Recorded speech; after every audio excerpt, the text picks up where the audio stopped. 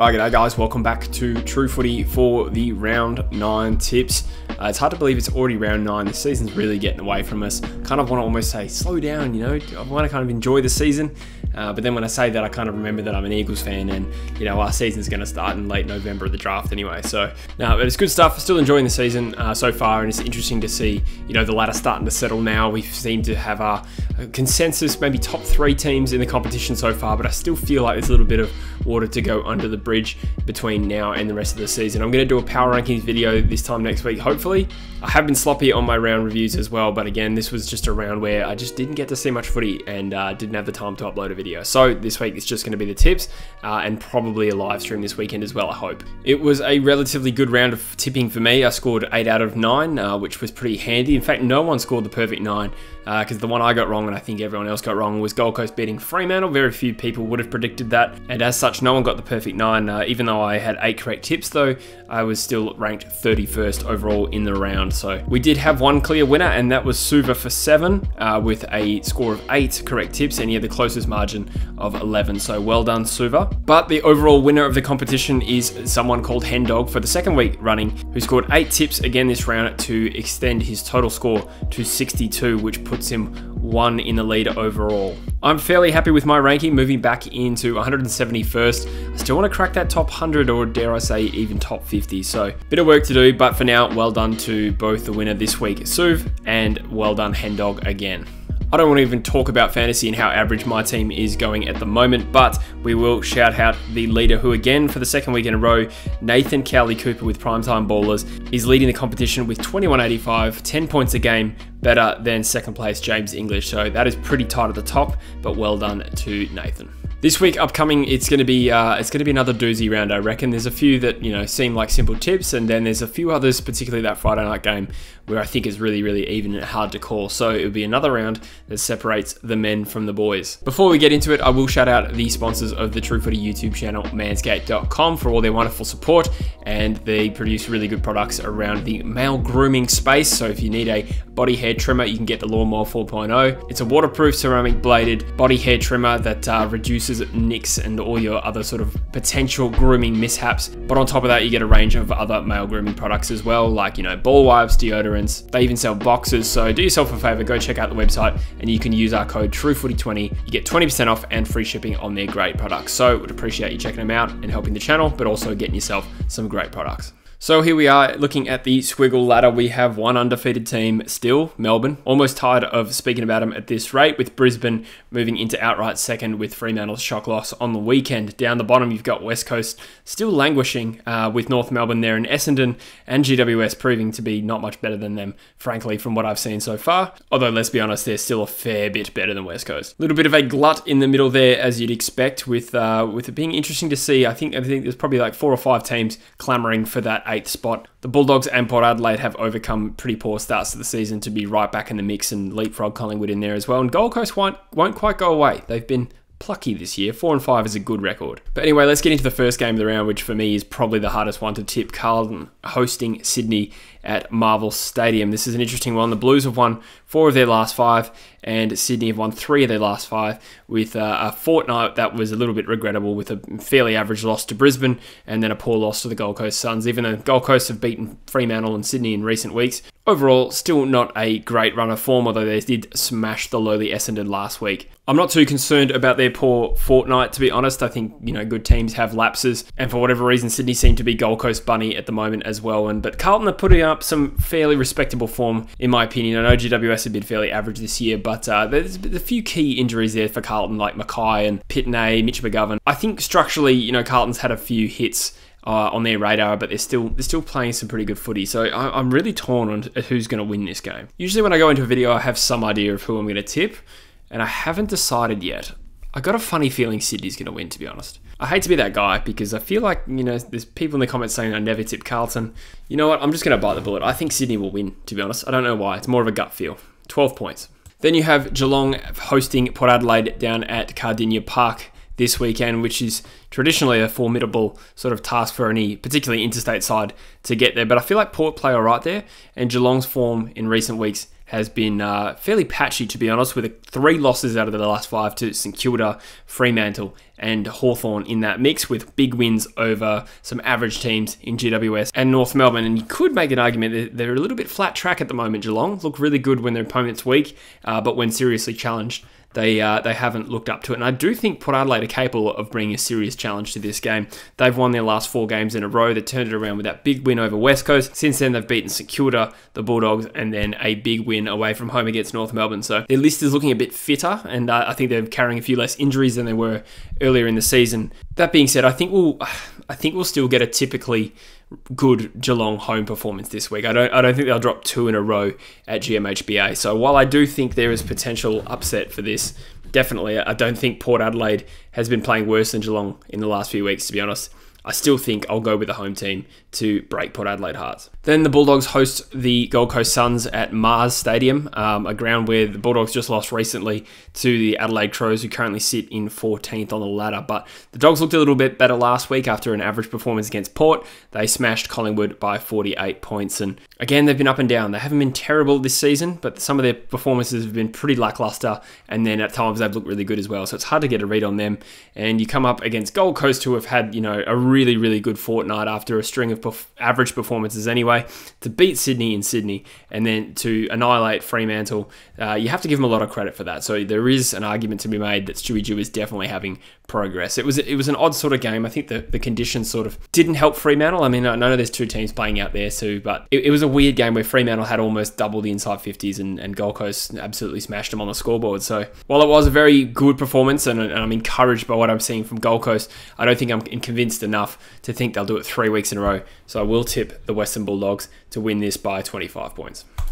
Then you have a fairly simple tip, in my opinion, North Melbourne versus Melbourne at Marvel Stadium. And there is a Melbourne loss coming, but I don't think it'll be this week. Melbourne have just come off a fairly compelling win against the West Coast Eagles in Perth. I think the Eagles sort of challenged them enough from watching it. Obviously, Melbourne didn't hit top gear, but there were moments where you felt like there was a bit of resistance, which that's how far the bar has dropped for West Coast. We just see a minimal effort and we're like, oh, geez.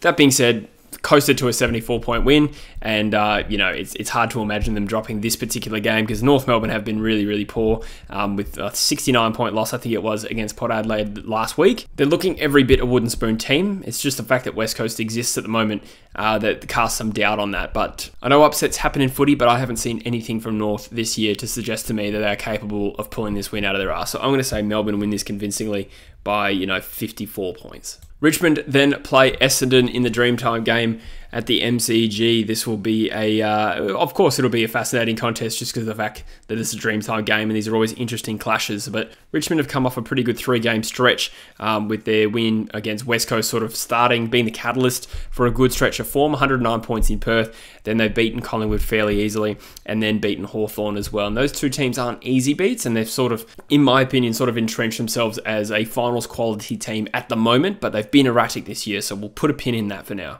And Essendon have won just the 1 game from their last 5, getting belted by Sydney last week after a good win against Hawthorn the week before, and it's hard to have any confidence in them.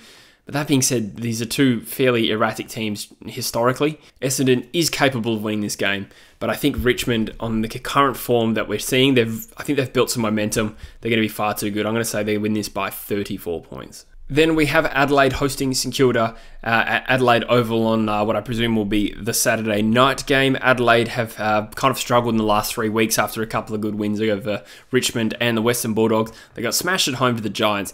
Then they got smashed in Melbourne to Carlton. Then last week having their colours lowered to a very good side in Brisbane. So no real shame in that. But it's the last 3 weeks that have we've seen a genuine drop off from their intensity. On the other hand, St Kilda sort of overcame a couple of losses. The Port Adelaide loss 3 weeks ago was really disappointing.